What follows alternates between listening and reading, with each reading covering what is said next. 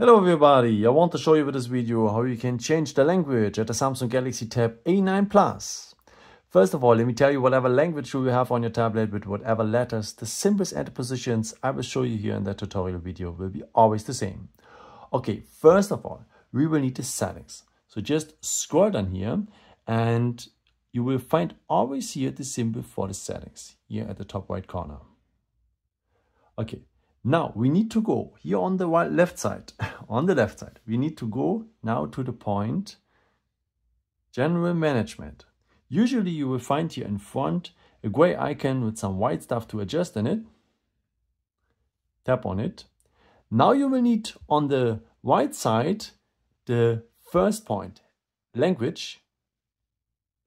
And maybe you are having a little list here right now, like in my case.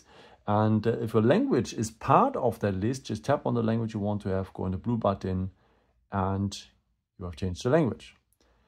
Let me show you what you should do if the language is not here part of the list, or if you don't have a list here. Let me turn it back to English first here. Okay, let me show you now what to do if your language is not part of the list, and I think you can imagine it already.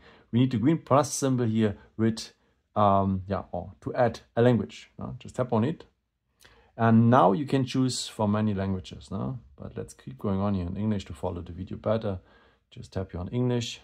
And now you can choose in the second step most of the times for a local dialect. Let's take the dialect here from the Philippines. Greetings, by the way. And then choose the most white one to set it directly as default.